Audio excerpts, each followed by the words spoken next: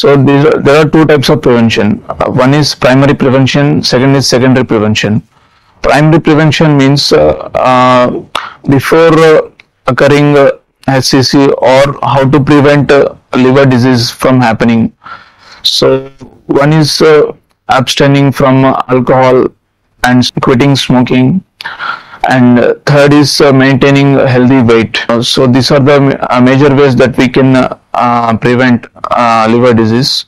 So other things like getting vaccine for hepatitis B, and getting screening for hepatitis C.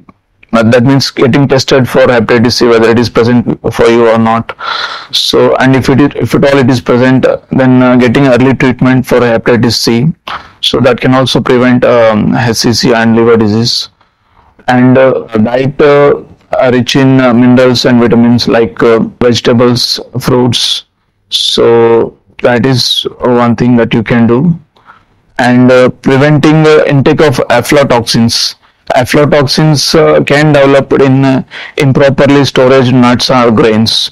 So that is also one way to prevent HCC or liver disease. And in those patients who already have liver disease, either cirrhosis or chronic liver disease, how to prevent HCC in occurring in those patients is by regular surveillance. That means getting ultrasound and blood tests, that is AFP levels, every 6 months, and if required CT or MRI in those cases in whom the liver or the liver lesions are not quite well visible on ultrasound. In those cases, getting CT or MRI.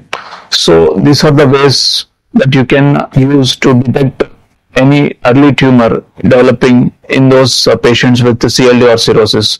So if the tumor is detected in early stage, then as we have discussed, we can almost cure the tumor in most of the cases. So that's why surveillance, that is a routine screening of patients with CLD or cirrhosis, is vital to improve the survival and increase the lifespan of these patients. So thank you for your patient listening. So if you have any further queries, we are very happy to answer your queries. Please feel free to reach us. Thank you.